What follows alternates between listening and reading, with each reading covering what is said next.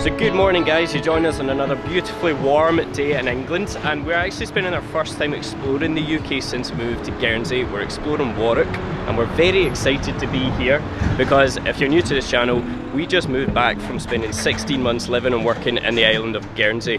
So to be back in our homeland is very, very exciting. So we're going to be showing you guys a brief tour around Warwick, but first up I've got a surprise for Gemma that she knows nothing about. Are you excited? I am, I don't know what to expect. But first of all, we're going to go and get some breakfast to start the day off proper. Hi, we are Gemma and Campbell, and in 2018 we cut the roots to our static lives and began backpacking all around the world, working wherever and whenever we needed to. In 2020 we found ourselves stranded on the beautiful island of Guernsey, where we settled in and weathered the storm of the next year, enjoying the welcoming nature of the island. In June 2021 we decided it was time we quit our jobs and began the long journey home to our families in Scotland, travelling north through England and stopping off at the beautiful town of Warwick, which leads us nicely right up till now. Since coming back to the UK, this is the first time that we have been to a Wetherspoons, and we just couldn't resist coming here for breakfast while we're in Warwick.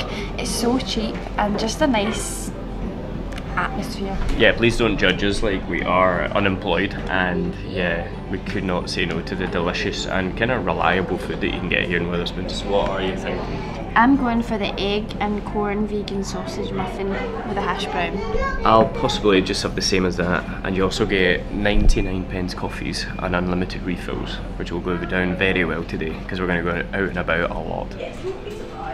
There you go. Oh, nice. So in total I've got 2 egg and corn vegan sausage muffins and 2 coffee free refills. Total £7.56 for breakfast. Bargain. So after you get breakfast and everything and you're ready to explore the town, we recommend you stopping in at the Tourist Information Centre with the friendly ladies there. Usually hand out leaflets or any other kinds of brochures, I guess, that tell you what there is to actually do in Warwick. So that's where we just paid a visit to there. But now we've got this surprise for Gemma, and she still has no idea what it is, but I think she's really going to like it, and it is very exciting. Oh my love. And here it is. Ah! We're going to be going on a boat. Yes! That makes me excited. We've never done anything like this before. What kind of boat are we going on? A rowboat. Oh! Yes, we're going to go on a cute little paddle. I don't even think it's open yet, so it's going to be very, very quiet and peaceful. But up and down the river next to St Nicholas Park, we saw people doing it yesterday and it just looked lovely. Oh, it does. So it's a good way to start off the morning. Morning. Should be pretty stable. I'm not prepared to go swimming. No, not an early morning tip. We did do plenty of like early morning sea swims in Guernsey, but not this morning, no. Not in Warwick. No, I'm not prepared. No. Oh my love. You're such a fragile thing, I know. And with the winter comes the ice, the snow. But I'm here to hold. He's going around checking up on everybody. A little lifeguard duck. This is actually so lovely. Like there's so many beautiful like houses and kind of like little garden pods and little gardens all along the river towards the Warwick Castle. It's really, really peaceful first thing in the morning. I think we were the first ones on the boat. It's getting a bit busier now, but it's a lovely way to start the morning. Yeah, I'm loving it. Best surprise. Best way to start the day. I'm going to crash into that bridge. I'm crashing into that tree. Oh, no. Duck! Duck! Thank you so much. Oh, thank you very much. Well, that was brilliant fun. That was good fun.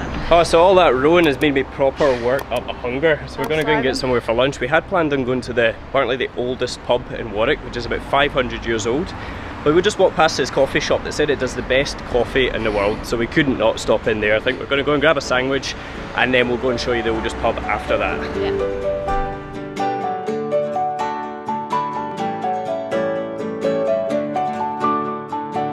There we go.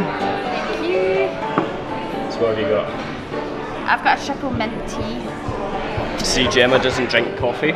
I think she's part lizard or something. She doesn't like the caffeine, so it's just the coffee for me. And I'm going to I'm going to keep saying stuff like this until I can peer pressure her into drinking coffee, which you were thinking about today. I know. Well, I like the smell of it. I don't know about drinking it.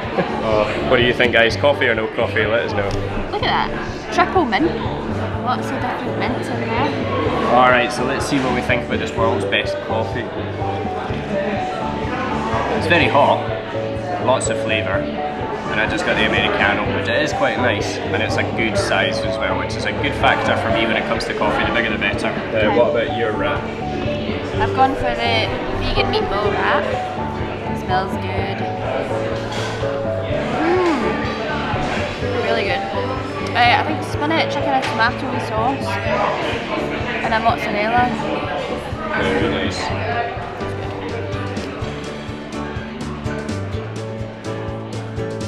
That was so good. Now we're going to go and check out the old pub.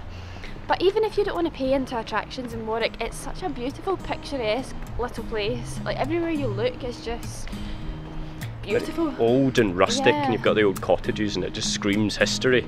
Yeah, it's lovely.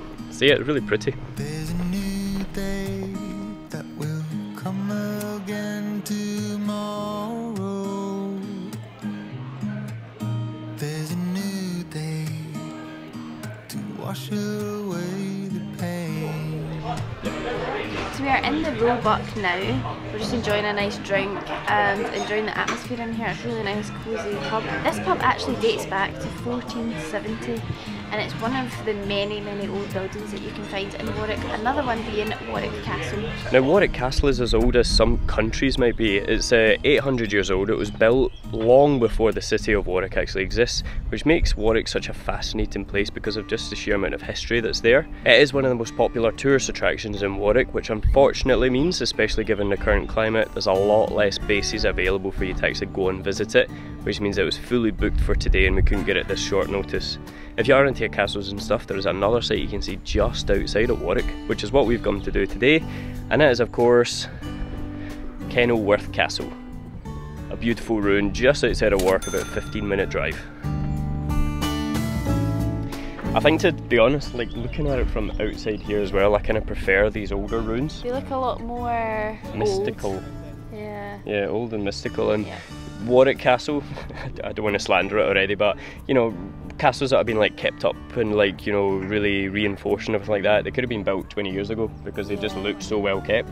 All over Scotland you get ones like this, and it just reminds me more of like Game of Thrones kind of fantasy fiction type things, which is what I'm more into. Kenilworth Castle is actually part of one of the English Heritage sites, which means that if you have a membership for the English Heritage, then you can visit for free and you can visit many other historical sites across England. Yes, if you're into these kind of sites, you would save a lot of money by just buying one of those passes, and it would do you all year long. So what's happened? Classic Highlands to Hammocks fashion. I'm just really hungry, I know. to be honest. Lack I feel of like planning. we were faint. And we'd hoped to get a cream tea because we're thinking there's nothing more English than having a cream tea in a castle. However, we came too late in the day and have sold out. So instead we got a little honeycomb biscuit to stop Gemma from getting too hungry and attacking someone. And then we're going to have a quick wander around. But it's a lovely atmosphere to just chill out on the picnic benches and have a little cream tea if you get here early enough. There's shows going on, there's like, because it's mid-term break just now, so there's like kids everywhere and they're doing like these kind of fictional kind of plays, I guess, where they teach about history and stuff like that. And there's an entire exhibit as well, which we're going to go and have a wander around afterwards. But what a beautiful place. yeah, it's really nice. To that, I'll let you do it before you bite my fingers off. Sugar rush sorted. Good. Yeah. Success. So this is pretty cool. You can actually get in and wander around inside the structure. So this is where they kept all the royal pigeons, apparently. There's one up there. Hello, hello, Your Majesty. So up close, it's actually a really impressive structure. It's a lot bigger than any other kind of like castle's ruins that we visited. Given it's like 900 years old, it's really impressive. The only guilty I find staring back at me in the mirror at night, stuck in place just waiting for a green light. Look at how pretty these gardens are. The colours, I love it. I know, we've come at like So the nice. perfect time of year. We've been spending so much time wandering around the rest of the castle, didn't even realise the best part was actually behind it, on the other side, so make sure you shoot round to here first. But look at that!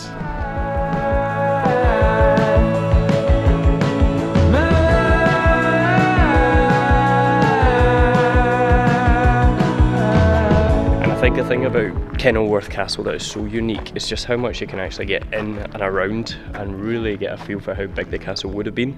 A lot of the areas are closed off just now because of what's going on in the world, obviously. Two narrow passages, people squeezing past each other, but they've taken a lot of precautions to try and prevent any kind of spreads, which is really reassuring as well. Yeah, it feels like a really safe environment, to be honest. I know, Yeah, but once really further restrictions are lifted, we'd recommend coming here because you can get in and around the castle and get a really good feel for the history of the place. Oh, I am absolutely famished now. It's been such a busy day, we've been walking everywhere. We have, my feet are killing me. I think the only way to round it off now is to go and get some dinner. Good idea. And so we've come back to Leamington Spa. We've come to a place called Basement Browns to try out their vegan options of the pizza. What was it they said? They've got a vegan chorizo pizza and vegan chicken as well. Very excited to try this. It's quite a good system they've got here. You like order it on your phone and then you just bring it straight to the table. You don't even need to do anything. Okay, that's one downside to the ordering on our phones though, so we accidentally ordered to the Coventry Basement Browns instead of the Leamington Spa one, so make sure you order to the right location. Luckily no one was sitting at table number 4 in Coventry, so I'm guessing that's how they knew to come over and tell us that it was going to be made here instead, so that was very lucky. The funny thing is that Campbell was laughing at John saying, by the time you get yours set up, we'll have finished our pizza. John's now halfway through his pizza. We haven't even arrived yet, I know. Oh, this is John, by the way. Gemma's brother. Thanks for letting us stay overnight. Thankfully it's arrived in one piece. I wasn't sure if they were actually going to send it from the Coventry store, but I think they just baked it here instead, and my god, it looks good. Taste test. That's so good. I've not had like a kind of chorizo meat in ages. That's so nice. A bit of spice in it, loads of cheese, good crust. Passes the pizza test for sure. Now Gemma did say that the sausages on it look a bit like dog treats, but they do taste nice, rest assured. Oh, so good pizza. Amazing. Amazing. One of the best pizzas I've had in a long time. So that brings us to the end of our day out in Warwick. I hope you guys have enjoyed it as much as we have filming it. I've had an absolute blast here. It's so much fun just getting out and actually exploring new places again. We're so excited for all the other adventures we're going to be having in future. So if you're enjoying coming along on the new adventures with us, then make sure you subscribe to our channel so you don't miss out on the next video. And we'll see you guys again in the next one. See ya.